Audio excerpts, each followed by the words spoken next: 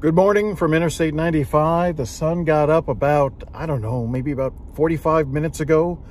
I've been stuck just south of Quantico, Virginia, on I-95 for at least 15 hours.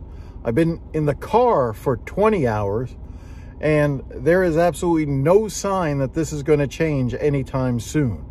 This is a complete parking lot, I-95, and the road is just nothing but ice. Now, I don't know who's in charge, but somebody better do something, because there are cars and families just trapped here this entire time, and nobody seems to be called. I haven't seen a state trooper in at least 12 hours. That's the last time I saw a trooper. I haven't seen a tow truck in at least 14 hours. There is nothing moving on Interstate 95. It is a parking lot, and it's not very nice outside.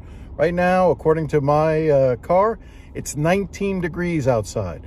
So far, all I've been doing is just running the engine for about an hour, then putting it off, then running it for a while, then turning it off.